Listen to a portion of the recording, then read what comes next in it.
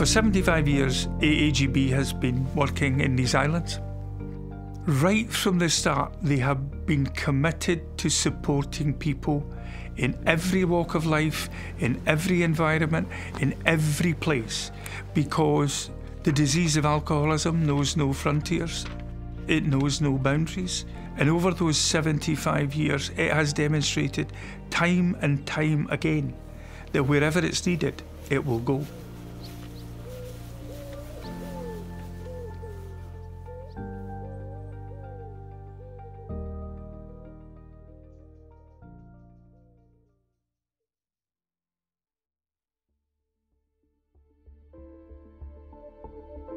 Following that first meeting between Bill W. and Dr. Bob in 1935, awareness of the Alcoholics Anonymous programme grew swiftly in the USA, with press coverage that soon reached Britain and Ireland. By 1946, the General Service Office of AA in New York was receiving inquiries from alcoholics in Great Britain, prompting American member Grace Ursula, a survivor of the Roaring Twenties, to get in touch with them during a trip to London. Canadian Bob recalled that first meeting in the Dorchester Hotel. It was Grace O who really triggered off the inception of AA in England. 8 of us met in her hotel room. Meeting in different venues, the group was eventually established in January 1949 as the first London group. It met regularly and carried the message of AA across the country, placing ads in national and local newspapers. In November 1948, England's first regional meeting, the Bolton Group, was founded in Manchester city centre.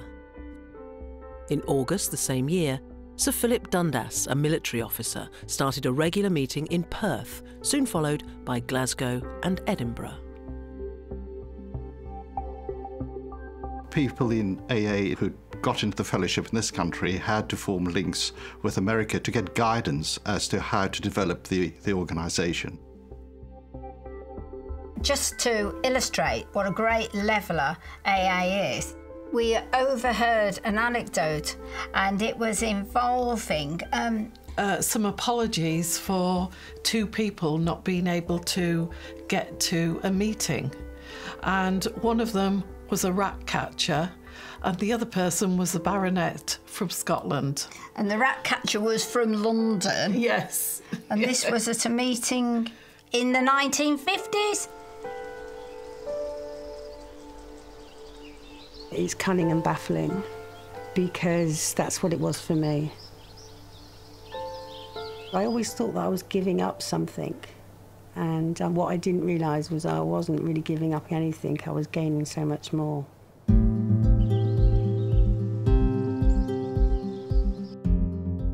In 1948, Bill H. offered his office in the London Fruit Exchange as a service office, and with his brother set up the first AA telephone helpline. The office was sparsely manned. Ironing Board Arthur is reported to have had to close it to attend to 12-step calls as they came in. But with the new Central Service Office at 11 Redcliffe Gardens in 1952, calls could be taken throughout the day. This is Flaxman 9669. My name is Henry, I'm an alcoholic. How may I help? Nowadays, it is easy to forget what a lifesaver this was. I was 24 years old, it was 2003, and I'd hit my rock bottom. I rang AA, and for the first time ever, spoke with someone who understood me, didn't judge, didn't want to know my history, didn't tell me off. I regularly volunteer for the phone service, and when I hear an alcoholic who doesn't know about how to stop drinking, doesn't know where to turn, doesn't know what to do, let them know they're not alone. Let them know that I was there once. You can hear the joy even if you can't see it on the phone. You hear their voice go calmer. In 1950, Bill and Lois W. visited England, Scotland and Ireland. They came in about 1950. He donated the royalty rights of the sales of the big book in this country to the development of an organisation for Alcoholics Anonymous. The initial gift was the impetus to develop some sort of financial backing to the embryonic formation of an AA organisation in the UK. And having taken advice from Rockefeller to say that you have to be a self-funding organisation, I think that the gratitude and the generosity is perfectly understandable so that the organisation could become independent. Our founders, Bill W. and Dr. Bob, I would have loved to have met them two men. Just absolutely fantastic. You know, if it wasn't for those two men, thousands of people wouldn't be alive today. How incredible is that they've changed so many lives.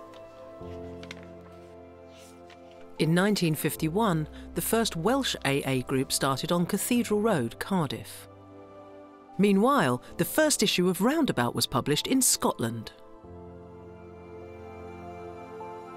Scotland has got so many remote areas right up in the north.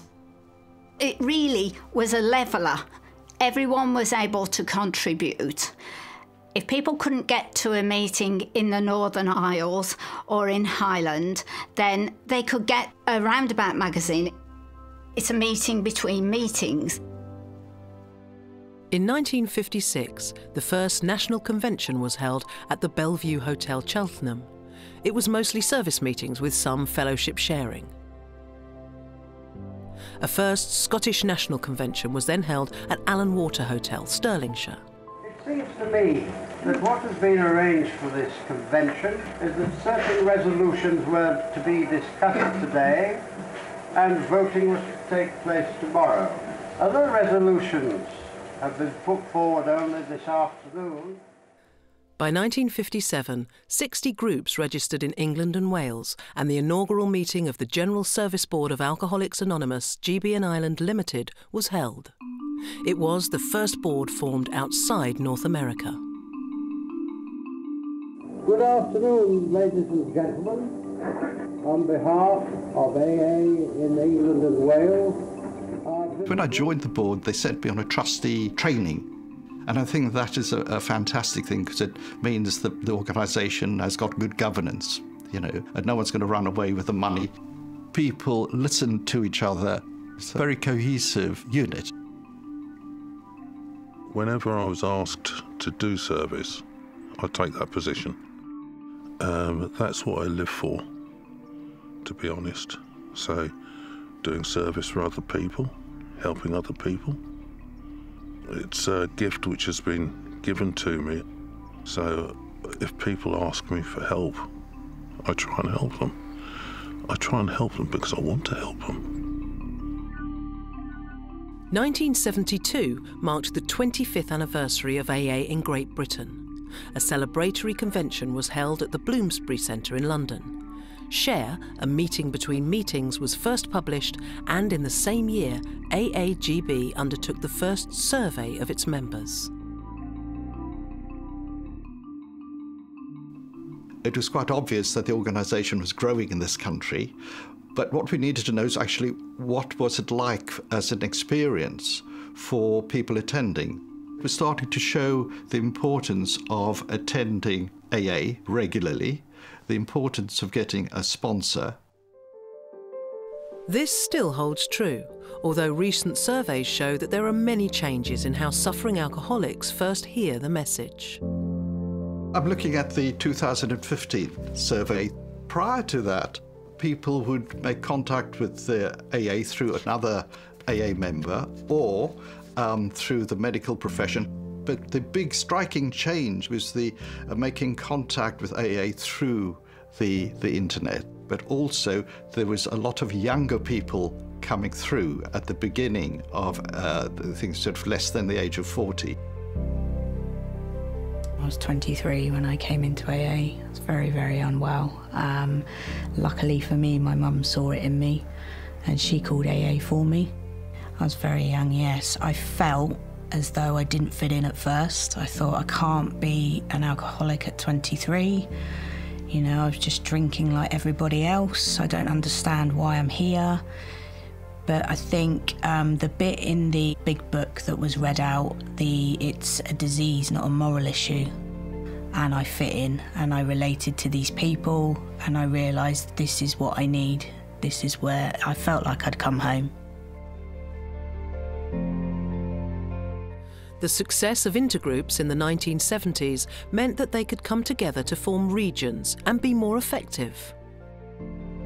By the beginning of the 1980s, the whole of the UK became regionalised. So we had 14 regions at that point. People were able to deal with things on a more local level, hospitals, prisons, locally, but then come together and share experience with each other. So really communication between the areas, from Scotland right the way down to the south of England and everything in between.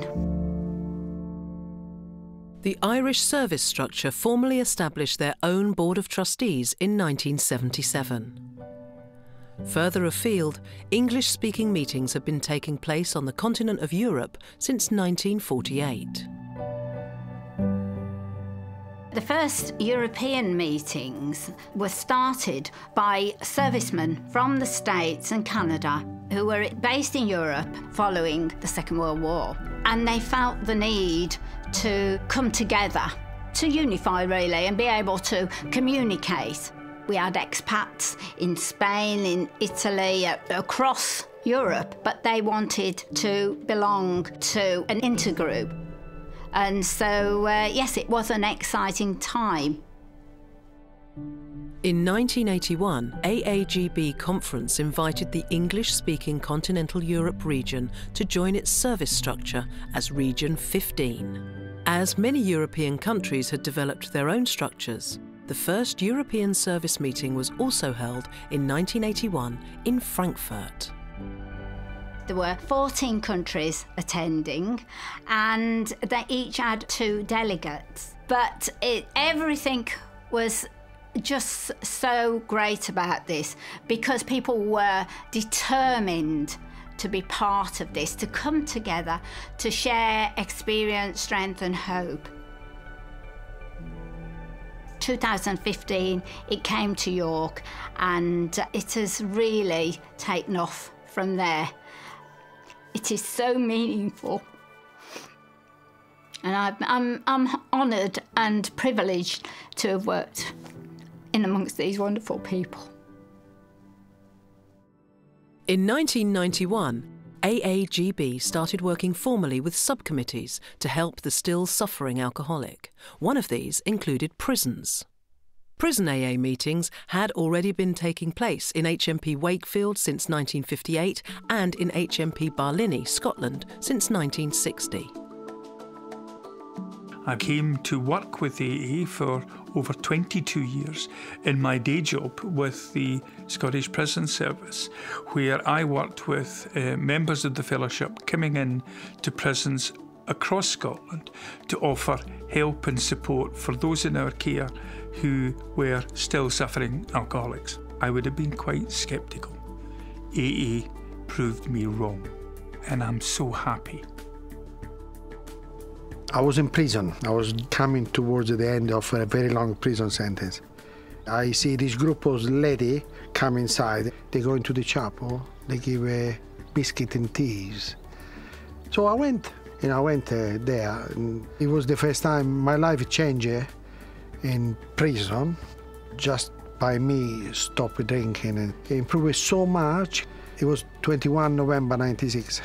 After several years which I was outside, I decided that for me to give back by doing some service in the prisons. So for me, it was the best things I could do to take the message inside. And sometimes it be sad, sometimes it be rewarded so much. I see people going through and getting sober, come out clean, and carry on to do the programs. Another valuable service discipline is armed services liaison. I've had this for 24 years. To celebrate my first year of being sober in recovery, I got it the purest gold that I could get, because that's like my abstinence, my sobriety. it's got to be 100%. I spent 31 years in the RAF. I gravitated towards people who drank the same as me. It was a while after I got sober, I started to think about the other people in the services that I knew were having problems with alcohol. And I thought, what could I do? Outreach, basically what it means is that I send letters, emails, go and visit army bases, Air Force bases. I've found that when I tell somebody that I'm ex-forces myself, that's a way in, and I can then talk to them. It's absolutely brilliant. One of my 12-step work was a young woman from a Sikh family, and I got very close to her and her family, and her mother would only let her go out to meetings if this young woman was with me. So we're now talking over 30 years ago. So even at that time, you know, there were a lot of cultural barriers. And so as a result of that, I feel really passionate that, you know, especially women, actually, in this country. I mean, there are women getting sober in this country, Indian women, and not just Indian, you know, people from other ethnic groups. The message of AA is that AA is inclusive. It is absolutely designed for everybody. As the membership evolved, meetings opened up for women, younger people, LGBTQIA+ groups, and Polish, Spanish, Punjabi, and Urdu communities. The Development Fund of AAGB supports the Sub-Saharan Service Meeting and helps countries with translations of the Big Book. I think literature is key, and not just literature in the English language, but I think literature goes a long way towards getting people acquainted with the idea of AA and what AA stands for. It has evolved. It is much more wide-reaching and much more inspirational and much more inclusive than it ever was. To celebrate the 50th anniversary of the founding of AA in GB, a national Golden Convention was held in Blackpool. A further London celebration was held in the synagogue on Cumberland Place, W1. In 1998, Conference asked GSB to set up a website. By the end of the year, it was live and has continued to evolve to better carry the message. We decided that Alcoholics Anonymous should be anonymous but not invisible, and so we decided to be more proactive. Lots of things have been added to it along the way, like the Where to Find, where people can, you know, just log on and find a group near them. The Chat Now launched in October 2016, and it's a live chat for anybody that's got a problem. They can talk to somebody real time. Hundreds and hundreds of people have actually used the Chat Now system, and it really does seem to work. In 2007, a diamond edition of Share was published to celebrate AAGB's 60th year. And GSO moved from Stonebow House to the current home at 10 Toft Green in York. When we were in Stonebow House many years ago, some guys came along and bought a huge amount of literature, lots of leaflets, lots of bits and pieces. They packed it all up nicely in a box and then went off to the car park and decided to have a little walk around York. They must have been sidetracked somehow because the box was left in the car park. And somebody called the police and the bomb squad came and blew it sky high. Literature everywhere, all over the car park. Spreading the message, literally. Yeah. A Conference 2015 decision brought the Young Persons Liaison Officer role into the service structure. When I started going to Intergroup as GSR, a service position at Intergroup level came up, which was Young Persons Liaison Officer. You know, Manchester's got a really vibrant student scene. There's lots of young people, so they research things a lot online before they go into it. So I built a website, Younger People in Manchester AA. And on that site, it basically tells the experience of what it's like to be young. Lots of FAQs, am I too young to be an alcoholic? So what I try to do with my service position is to tell that story and to put people's mind at ease about the things that they're worried about, because we've all worried about those things as a young person who wants to stop drinking but worrying what that will mean for their social life and their life in general. The pandemic hit and meetings had to close. The AA Fellowship responded, and within days, groups were meeting online. We had probably 4,000 or 5,000 meetings that needed to have the addition of the online platform put on with the login details and everything. So there were 3 or 4 of us that spent the whole of last summer changing the website, and so that people could, sort of make contact, because of course there was no physical meetings, and it was a big job for everybody.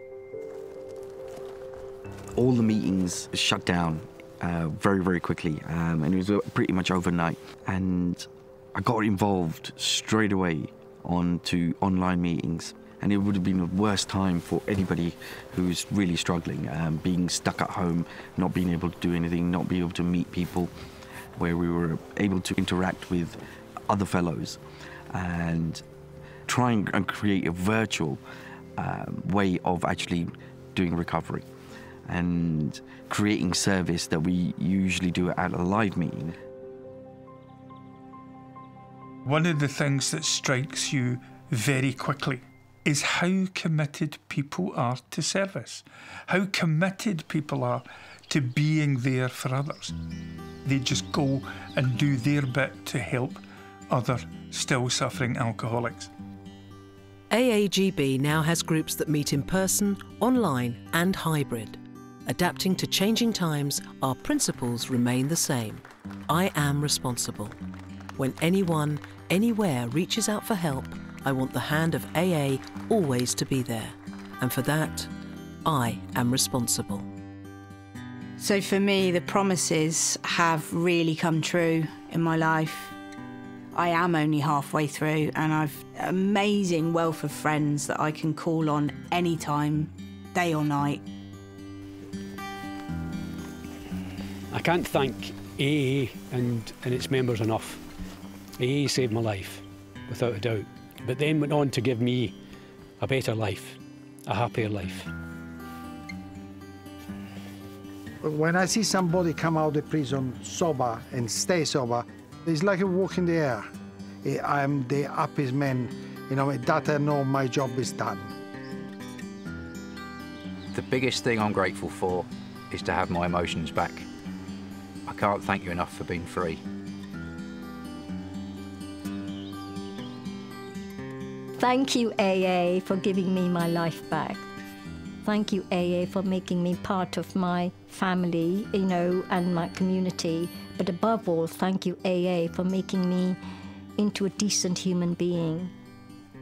I would say that's what AA has given me. It's given me my spiritual being.